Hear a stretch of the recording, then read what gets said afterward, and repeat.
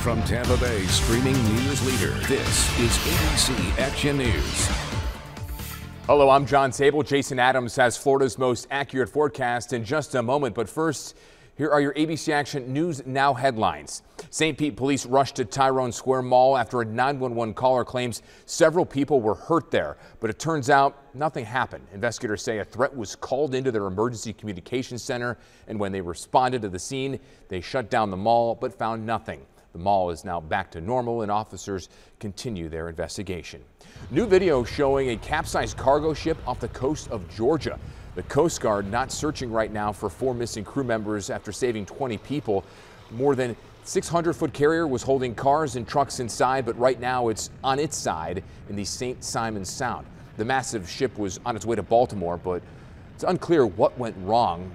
They have not made any contact with the 4 members that are still missing, but they hope that they are still somewhere on board.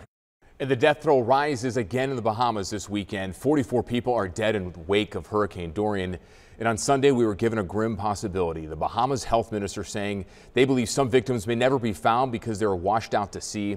More than 70,000 people are homeless on the island, especially on Abaco, which dealt with Category 5 winds. Now here's Jason with your forecast. And we are talking about hot temperatures and near record highs again to start the week, just like we saw Saturday and Sunday. We'll be into the low to mid 90s. The sea breeze will move inland in the afternoon. Some areas close to the water will cool off by a few degrees later on, but you'll already hit those highs back up into the lower 90s. Futurecast also showing a slight chance to see a few pop-up showers and storms, but the chance is only 20%, and that will also be the case for Tuesday. So the bigger story for the next couple of days will certainly be the near record highs. John. All right, Jason, thank you. And don't forget, you can get news updates all day long on your favorite streaming device.